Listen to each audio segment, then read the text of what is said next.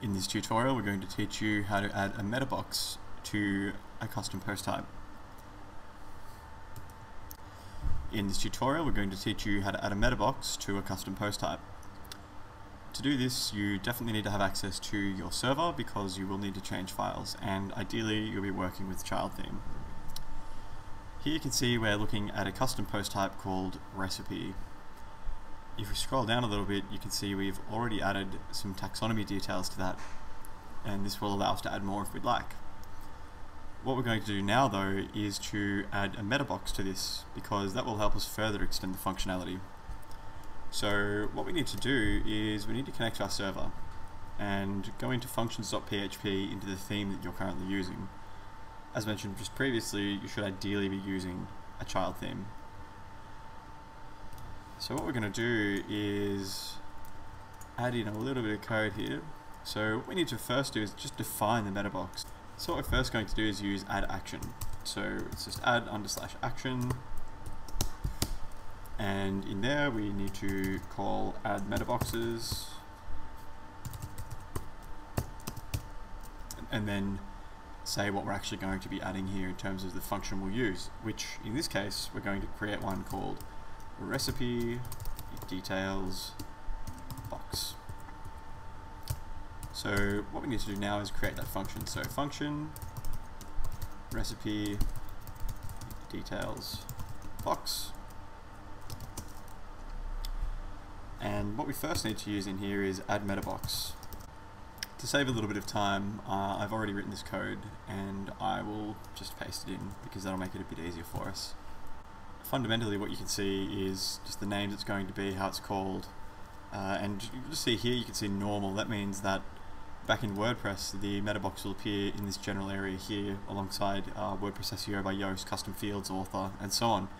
If you set that to side, it will appear in the right hand side along with your publish widget, format area, and where you define categories. The next step is we need to create some text areas so that when the Metabox is generated, we can actually add content to that. So we're going to create another function now, and I'm going to call this recipe details box content. And we need to put in the post variable, which is a global variable in WordPress, so it's available everywhere. Most of this is pretty straightforward, this part. What we need to put in first, that you've probably never seen before, is WP nonce field. A nonce is basically a unique code or a unique hash, and if you've seen our earlier tutorial with using caching plugins, then this concept won't be too far removed for you. Then we just put in the plugin base name and make sure you define the constant of file, and then use recipe details box content nonce in there as well. Obviously you need to modify this depending on what you actually call the rest.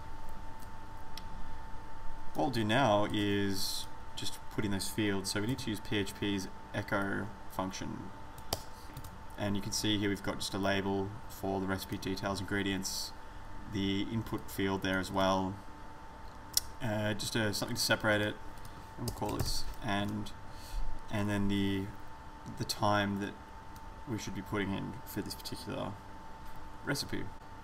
And that's all good and well, but what we need to do now is actually put in some permissions for the Metabox. So what we're going to do again is use add action, and we're going to use save post and recipe details box save. So this is where we need to actually define the rest of how those are handled. So we need to write a new function, and it's a little bit complicated to look at first, but it should be reasonably straightforward all in all. We've created the new function and we're going to call on the post ID variable, so it's always loaded up correctly when you're editing a post. And it just basically allows us to be able to save the changes as we go along. We just need to add a few more details just in here. We've just given a variable recipe details ingredients, and that's going to be equal to post recipe details ingredients. So anytime it's saved, it's updated in the database. And the same applies just for down there as well, but obviously you can see the update post meta, which is really what does the majority of the work there.